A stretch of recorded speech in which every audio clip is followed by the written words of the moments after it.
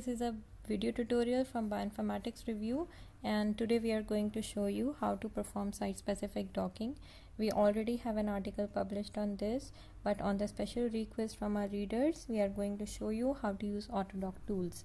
So first of all, we need to know what are the binding and catalytic sites in a receptor for site-specific docking.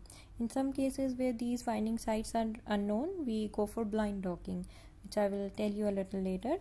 So let's get started. We will be following the same tutorial, and our protein will be human serum albumin, ligand will be sodium octanoate, and as we can see, the structure is already complexed with a ligand known as CMPF. So first we are going to remove this ligand, and then we will dock our ligand in it. I will tell you how to do this. So we need PDB files for our protein and for our ligand. The protein PDB file can be downloaded from Protein Data Bank. Just click on download files, and here PDB format. And the ligand file you can download either from PubChem, from Zinc database, it depends on you. And I'm using sodium octanoate, also known as sodium caprylate. So just scroll down. Oh sorry, I need to reload it. You just need to download the 3D conformer. Yeah, here click on download the SDF file, and here you can see I have this PDB file, and here is SDF file. We are going to convert it into PDB file using PyMol. Let's have a look at our protein file. Open it in any editor. Here you can see there is chain B, and these are head atoms. Head atoms represent our ligand, which in this case is CMPF, and this protein has only two chains, A and B, and we are going to keep only one chain with us, that is chain A, because we need to dock only with one chain. So we will remove chain B and head atoms from our protein file. While you are deleting the chains from PDB file, please make sure first that your ligand position is not in between the two chains, because sometimes it happens the ligand may bind with some residues within the chain A and some residues within chain B. So in that case you will have to keep both of the chains. So that's why please make sure first the proper position of your ligand. Open it in any editor. Here you can see there is chain B, and these are head atoms. Head atoms represent our ligand, which in this case is CMPF, and this protein has only two chains, A and B, and we are going to keep only one chain with us, that is chain A, because we need to dock only with one chain. So we will remove chain B and head atoms from our protein file, and it will look like this. There is only chain A and there are no head atoms. Okay, so we have prepared our protein PDB file. Now we are going to prepare our ligand PDB file. Open your terminal, open PyMol. Just open your ligand file. Here, open it, then again go to File, Save Molecule. It is already selected. Click OK. I'm gonna name it as so.pdb, and here it is saved.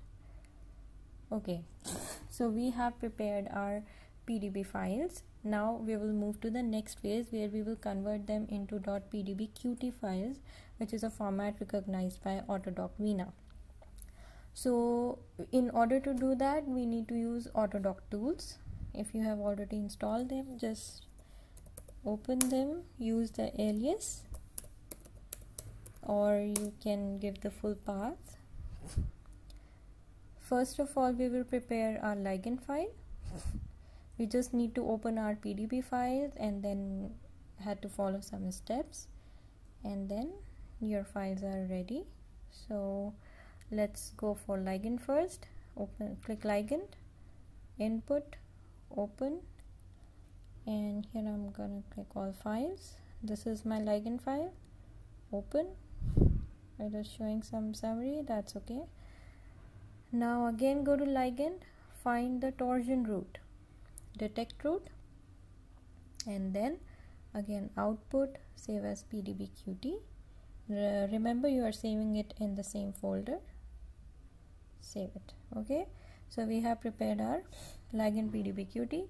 Now I'm gonna delete it from here. Now let's prepare our protein file. Go to file, read molecule, open your chain A protein file, pdb file, open it. Okay, so first of all, go to edit, delete water, again go to edit, go to hydrogens, add polar only, and then click OK. Alright, here you have added hydrogens. Now I'm going to save it as pdbqt. Go to grid, macromolecule, choose, select this one, and then okay, no more, okay, that's fine. Save in the same folder as .pdbqt. You can see it has changed its color, so your pdbqt file is saved. Now I'm going to define the binding residues within this protein, and here, click here, you can see there is only chain A. After click here, you can see all the residues present in your chain. So I'm going to select my binding residues from this, and I already know the residues for this protein, binding residues, and if you are doing it with a different protein, you can find the binding residues either from the paper associated with their 3D structure, or you can search the literature. So the binding residues for this protein HSA are these. I'm gonna find them and then I will select. Okay, so first is tyrosine 150, lysine 199. You can search them here, just scroll down. 150. These are the different forms of representation. How do you want to see them? I just want to select it and color it by rainbow, and here you can see this residue has been selected. Similarly, I will select other residues. Next one is lysine 199. It's here. Again, color it by rainbow. Next is arginine 222. Again, color by rainbow. Next is histidine 242. Again, color by rainbow. And the last one is arginine 257. Again, color it by rainbow. So here you can see all my residues has been selected. Now I'm going to define a grid box, and I'm going to fit all these residues within that box only. So go to the grid, click on grid box. Here you can see there is your grid box. Okay, but it's not set yet, so I'm going to slide all these windows to adjust all the axes. So let's start with the red one. Okay, you can do it like this. Okay, let's go for blue. You just have to fit all these residues inside it. If you realize that the size of the box is small, then you can adjust it from the center coordinate. From here you can increase its size. It depends on as per your needs.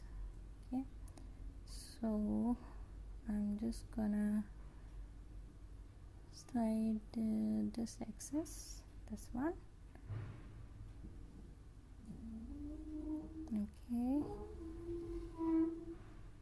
Okay, you have to be careful while doing this, because you don't want to miss any selected residue out of your box. So it's still small in size. Let's increase its size a little bit, and just here do it like this. Now you can see all my residues are inside the box. Okay, all right, okay, all right. Okay, my grid box is ready, so I'm just gonna save all these coordinates in a file, and then we will use these coordinates later. So click on file, output grid dimension file, grid.txt, save it, then again go to file, close saving current. We have prepared our both of the PDBQT files. Here for protein, this one is for ligand. These are the coordinates file, and now we need configuration file where we will tell the Autodoc vina what is the protein, what is the ligand, what are the coordinates. So the format is also given in the article. You can see here, this is the main format. This is the name of your protein, ligand, coordinates, another coordinates, output file, log file. So the name of the protein is okay, ligand is okay. Just open your grid file, and you can see here these are x, y, and z coordinates. Copy them, and we will change these coordinates. This one was x, this one is y, okay, and this one is z coordinate. We did not slide any other window, so we are just gonna keep them as same as they were. This is my output file name, and this is my log file. Okay, just save this file and go back to your folder. Now I'm going to tell you how to perform docking. What is the command for Autodoc vina is, type vina -- config, my configuration file name, conf.txt -- log, my log file name is this, logso.txt, and then hit enter. Sometimes it takes a few minutes depending upon the configuration of your system, and after it finish it will generate 8 to 9 poses. Here it has generated 9 poses, with the first one having the lowest binding affinity with the RMSD value of 0. So you can analyze your results using PyMol. I'm just giving you a rough idea. We will cover all the analysis part in our next video. So in order to analyze, first open your PDB file, open, and then open your vina output file here, and you're gonna have to preset them to cartoon. Here you can see this is your ligand, which is showing interactions, and you can change your poses from here like this. So this was all about site-specific docking. It's not much complicated.